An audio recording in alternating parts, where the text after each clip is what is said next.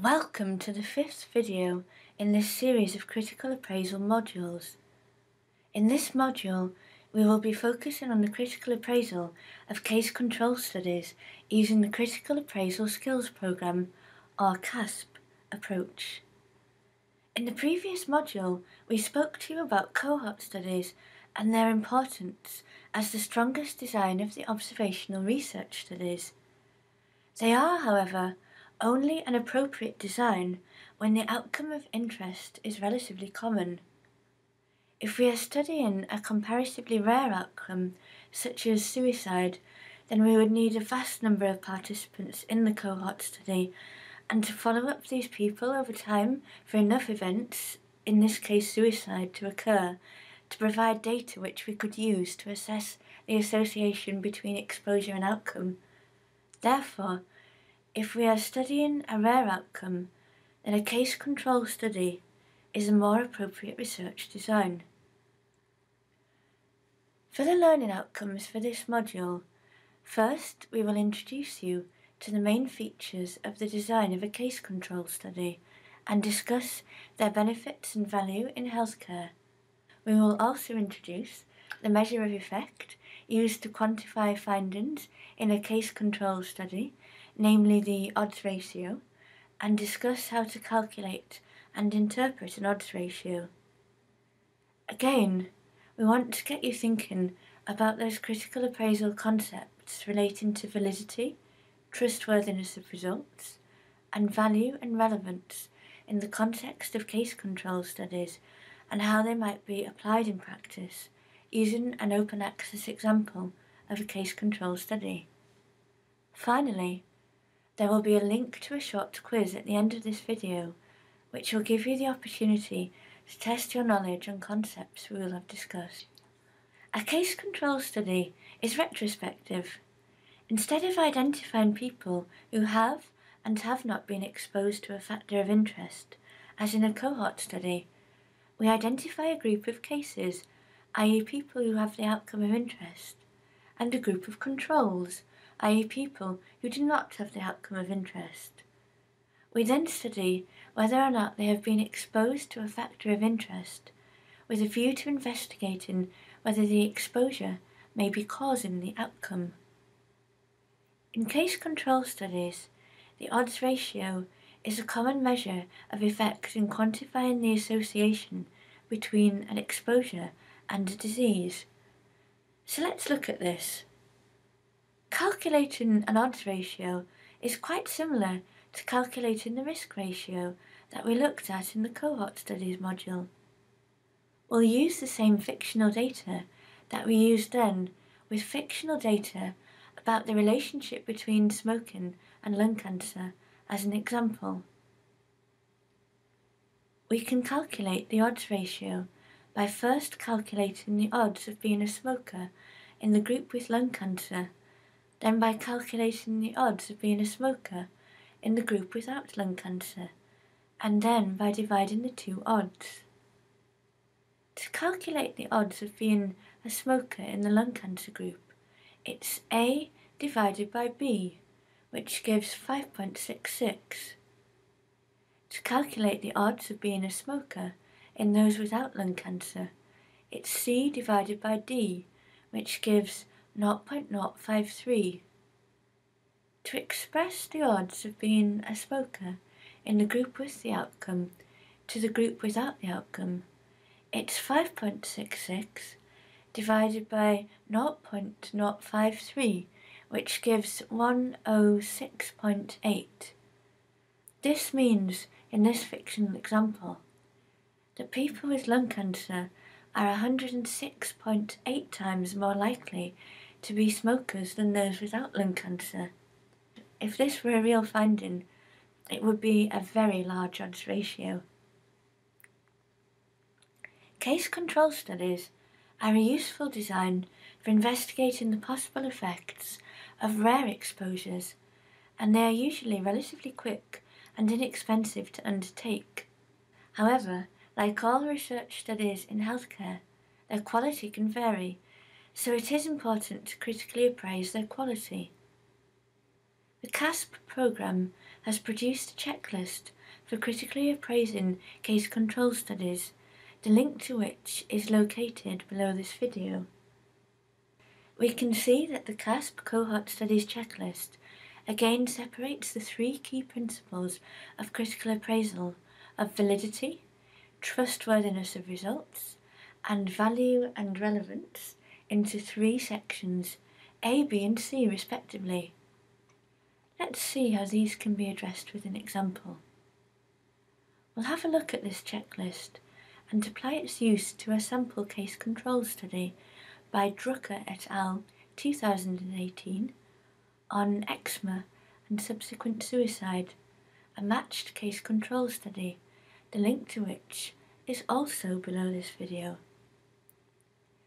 The first question in the checklist is to consider whether the case control study examined a clearly focused question. The answer for this study would appear to be yes, as the authors considered the association between eczema and a patient's subsequent risk of death from suicide. They contextualized this research question against the observation that eczema is associated with reduced quality of life, in common with many chronic conditions, and that previous research has linked eczema with psychiatric illness. This question concerns whether or not a case control study was an appropriate design to answer the research question. For example, we might consider a cohort study, as this is a generally stronger design, or an experimental study. In this case, a case control study does seem to be appropriate, as an experimental study is not feasible because it isn't possible to randomly allocate people to have eczema, and because the outcome of suicide is relatively rare, so a cohort study is not suitable. The CASP checklist suggests a number of useful points to consider regarding the selection of cases into the study. This is an important issue, as the selection of appropriate cases and controls is key to the validity of a case control study. To say a bit about the selection of cases, cases should be people with the outcome of interest, but the cases should be selected irrespective of their exposure status. In this case, it would not be appropriate for cases, i.e. those who had died by suicide, to be chosen because they had eczema. It is also important that cases are classified according to a reliable and/or standardized means of classification, such as by using the ICD classification system, or by using public registers or coroner's reports. In this study, cases were identified using coroner's reports, which appears to be a reliable means of classification. The selection of controls is fundamental to the design of a good case control study. If controls are not selected appropriately, then this could introduce selection bias into the case control study. The key point is that controls should be representative of the population from which the cases are drawn, so that the controls could have been cases if they had developed the outcome of interest. Like the selection of cases, it is important that controls are selected irrespective of their exposure status. In this study, it would not be appropriate for controls to be selected because they did not suffer from eczema. Population controls can be selected in a number of ways, for example by using electoral rolls or lists of patients in GP practices.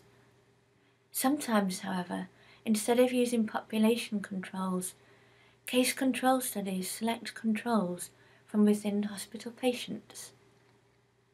This is usually quicker than finding population controls, but it introduces bias in the study because hospital patients may not be representative of the general population, as they are likely to be less healthy than the general public.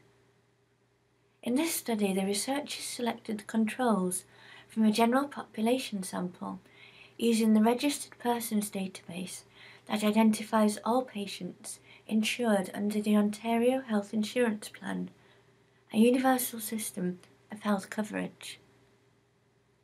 Matching is another important point. Matching is a way to account for the possible effects of confounding in a case control study. Age, sex, and socioeconomic status are common confounders, and we can account for their effects by matching cases and controls on factors such as these. So, if we have a case age 35, we can match them with a control of the same or a similar age. In this study, cases were matched with controls on age, sex, and socioeconomic status, which strengthens the robustness of this study's design. As we saw when we looked at cohort studies, it is important that exposures are accurately measured to minimize bias. This is particularly a problem in studies where exposures have been classified according to self-report, as this is affected by the fallibility of memory, and also knowledge of what is being studied may make people over or underestimate the extent to which they have been exposed. This study used a system of classification using health records rather than self-report, but this can still be problematic, and the authors discuss the difficulties they had in classifying and identifying instances of persistent eczema in the discussion section, and they acknowledge that they may have misclassified persistent eczema. It is important that aside from the outcome, the cases and controls are similar in important respects. Confounding factors are a key consideration here, and as we said earlier, it strengthens this study's research design that the authors have attempted to account for the effects of confounding by matching cases and controls on factors which could be confounders. They also undertook statistical analyses to stratify cases and controls by other relevant suicide risk factors, such as depression, to see if the association between eczema and suicide could be explained by these other risk factors.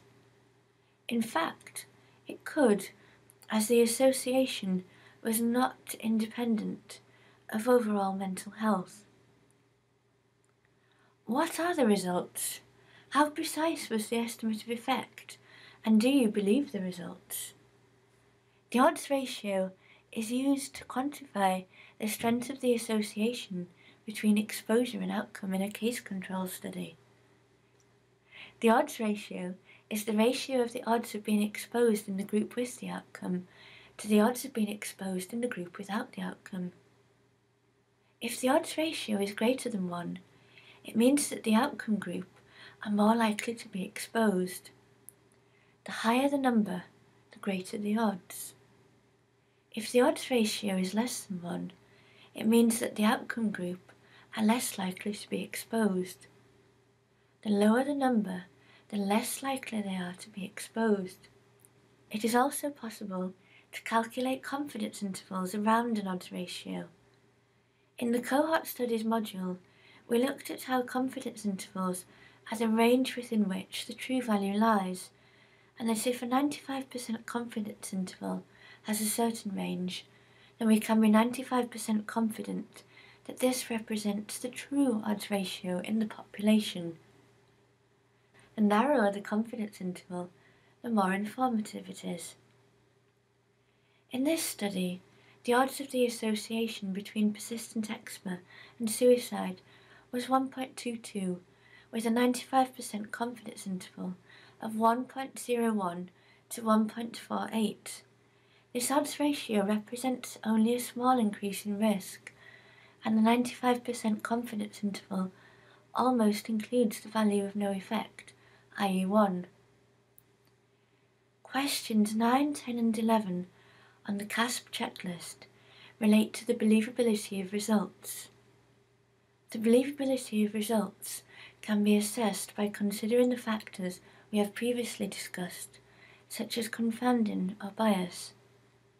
It's also important to consider whether the results may have been affected by chance.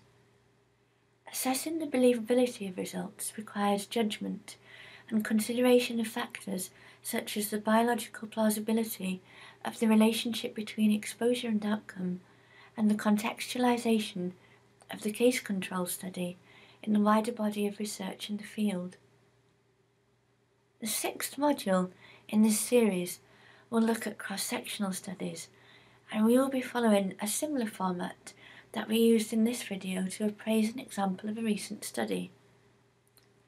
Thank you for listening. These training videos have been developed by the Cochrane Common Mental Disorders Group at the University of York, with support from Tees and Wear Valley's NHS Foundation Trust, Northumberland Tyne and Wear NHS Foundation Trust, and the Economic and Social Research Council. If you would like to test your knowledge on the topics introduced in this module, please follow the link below, which will take you to a short online quiz.